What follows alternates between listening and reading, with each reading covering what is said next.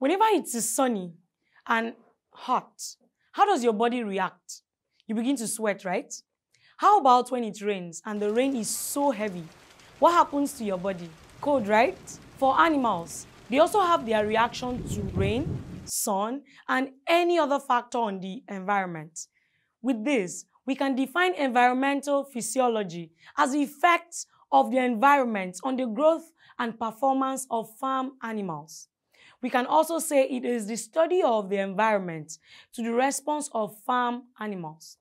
Under physiology, we have climate. Climate essentially deals with the atmosphere. It is the atmospheric condition of a place over some time. Climate is marked by rainfall, wind, temperature, humidity, sunlight, and so on. Trust you had fun learning in this lesson. See you in the next lesson.